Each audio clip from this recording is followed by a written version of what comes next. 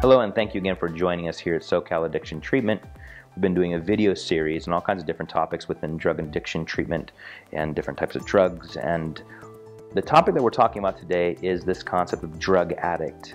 We hear it a lot in the media, we hear it a lot in social circles, but this idea of a drug addict carries an incredible shaming stigma.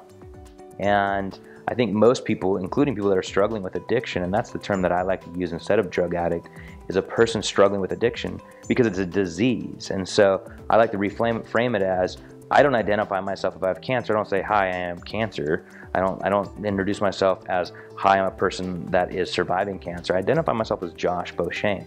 And so just like that, I don't like to identify someone struggling with the disease of addiction as a drug addict. I prefer to really identify them as a person who is a person struggling with addiction. And when people come into detoxification, which here at Socal Addiction Treatment, we specialize in both triaging a person and getting them the help they need and tailor-making a program that works for them.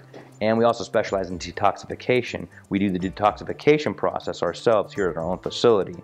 And one of the predominant features that we see with people coming in struggling with drug addiction is that they feel ashamed for being labeled a drug addict.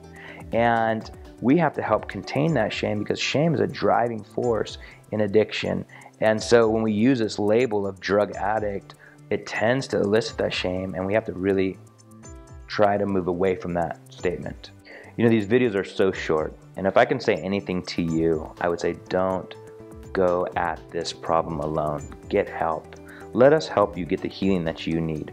Call us now here at Socal Addiction Treatment, 888-590-0777.